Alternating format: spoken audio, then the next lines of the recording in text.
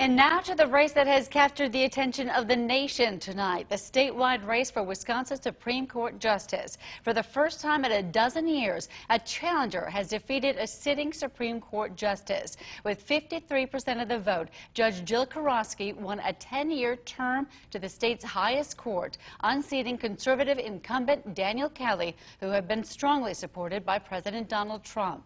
Her win narrows the conservative majority on the court 4-3. Now, Judge Karofsky is reacting to her big victory tonight. She sent a message to everyone in Wisconsin who voted for her. That all of you did to help elect me the next justice on the Wisconsin State Supreme Court. I couldn't have done it without your help. I'm celebrating social distance-wise. My friends and my colleagues. My kids are here too. I love them very much, and I couldn't have done this without them. I'm proud of you too. So thank you, and I'm very honored.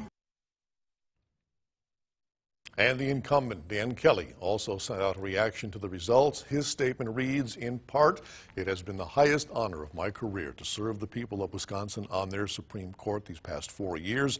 Obviously, I had hoped my service would continue for another decade, but tonight's results make clear that God has a different plan for my future.